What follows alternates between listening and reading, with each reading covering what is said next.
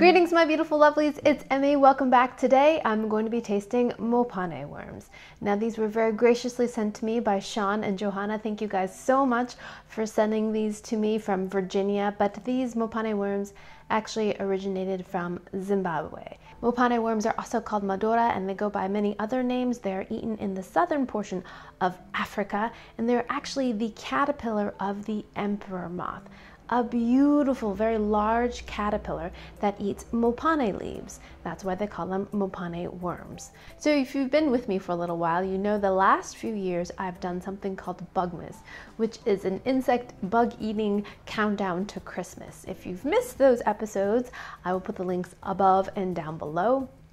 And in those videos, I mentioned something called entomophagy, which is the practice and tradition of eating insects. So insects are a very concentrated source of protein. They are sustainable and their life cycles are relatively short, so you can produce a lot of them. So MOPANE worms make a lot of sense. So as I mentioned, MOPANE worms are eaten in southern Africa, in countries like South Africa, Zimbabwe, Zambia, Botswana, Namibia. So MOPANE worms are harvested by hand off the trees. They are degutted and often dried. That's the way to preserve them. And they're eaten as a dried snack, or they can be rehydrated and cooked in stews. So I'm going to be doing both versions. I'm going to taste them dry, and then I'm going to cook a little stew with them as well. So big thanks to Johanna and Shawn for sending these to me. I can't wait to taste these. Now let me show you what they look like. So here is my bag of worms. I opened them so I could take some pictures of them. And there they are. Here are the MOPANE caterpillars. So their scientific name is Gonabrasia bellina. Aren't they amazing? They're huge. These are dehydrated, so imagine how big they are when they are fresh. These are definitely the largest caterpillars or worms that I've eaten. Oh no, I take that back. I have eaten earthworm jerky before, and those were quite large, but they were not caterpillars. So these are definitely the biggest caterpillars I will have ever eaten. And they have a very strong, musky smell to them. Kind of mushroomy, earthy,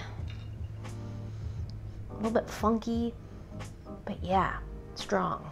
Shawn tells me that these are ready to be eaten just as they are. These have been dried, and you can just have them as a snack. So today I'm going to be doing two preparations. I'm going to taste them as a dried snack, but I'm also going to make a stew. To prepare the stew version, I need to rehydrate the MOPANE worms. So in a saucepan, I'm going to put in this entire bag, or 200 grams of MOPANE worms.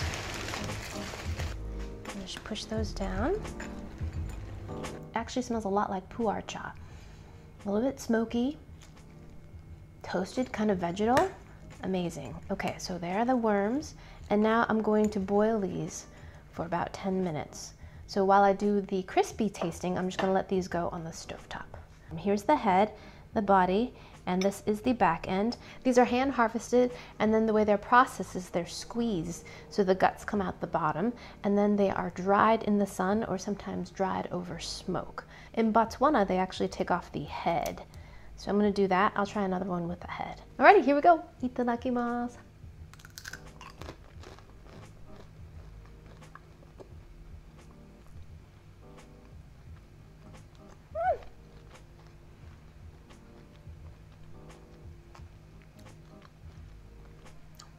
Not too bad.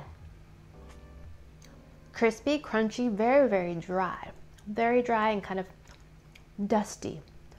Slightly gritty. I feel like there's a little bit of sand in there. But the flavor is quite savory. It tastes quite meaty, surprisingly. It tastes a lot like a jerky. It has that kind of meaty, dried, proteiny umami flavor to it. It's pretty good. It is quite dry though. All right, let's eat one with the head on.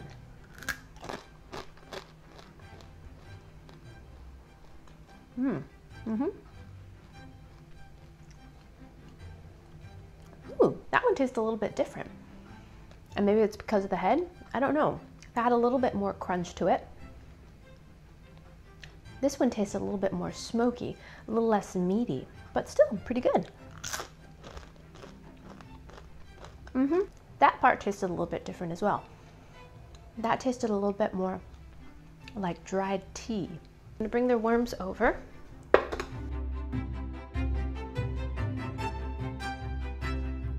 Alrighty, so the caterpillars have been boiling for about 10 or 15 minutes, and now we're ready to drain them. I'm gonna pour this here.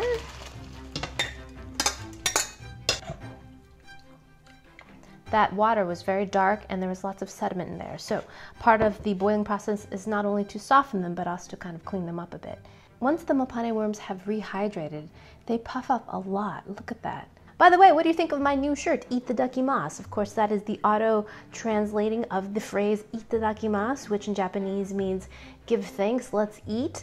And yeah, I thought it would make a fun shirt. If you want to get one, I'll put the link down below and you can get one. They're only running for a limited time only for the next 2 weeks, so get them while you can and look stylish in summer. Alrighty, let's make our stew. First thing we're going to do is fry up the worms a bit. I'm going to add a couple tablespoons of oil. Great sizzle. And we're going to fry those up for a few minutes so they get a little bit crispy. Alrighty, so the MOPANE worms have been sauteing here for about 5 minutes. And now I'm going to add half of a small onion. It's a little dry. I'm going to add a little bit more oil. Now we're going to season it with some salt. Lots of black pepper.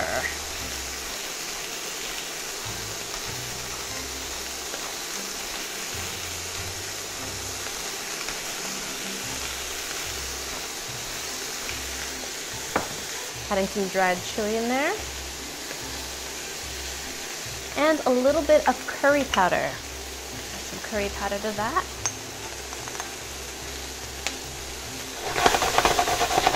Oh, it's smelling great. Next, I'm going to add some tomato. Now we're going to use some water and deglaze the pan a bit.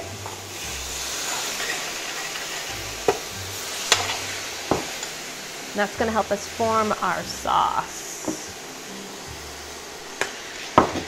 And then we're just going to simmer this until the vegetables cook down a bit, and then we'll be ready to serve.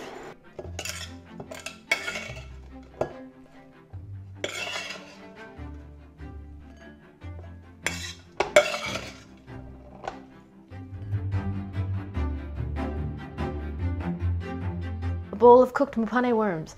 Let's give this a taste. Now this would be traditionally served with something called pap, which is made of millet flour that's been reconstituted in water and formed into a very stiff kind of porridge, and it would be eaten together with this. Unfortunately, I couldn't find any millet, so I'm going to be eating my MOPANE worms just as they are. So I'm going to take this one right here, nice fat one. Look how much they have rehydrated. Itadakimasu or itadakimasu.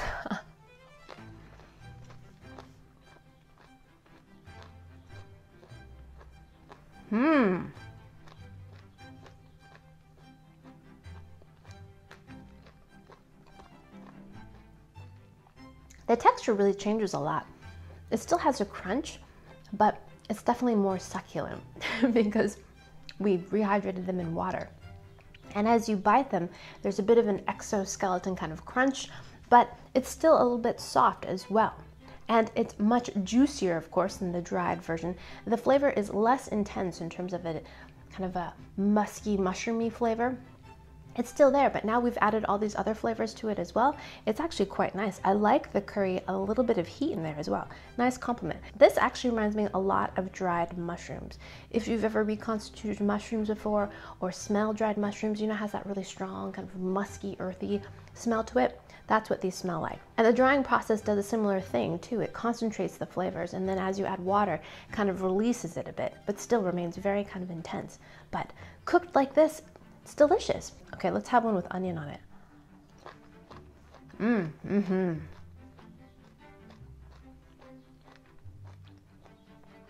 That's really nice. The onion adds some sweetness, and the curry powder in there is excellent. It gives you this perfume of curry that's really assertive and strong, but goes really well with the MOPANE worm. So there you have it, MOPANE worms 2 ways.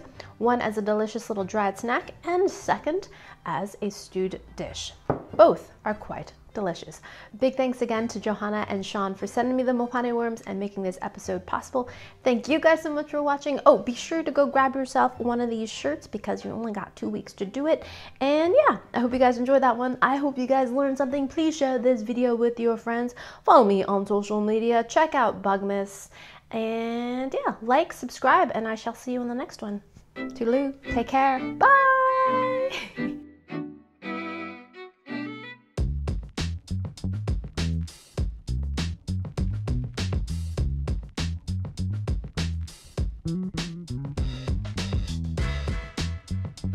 Where is the burp? There it is.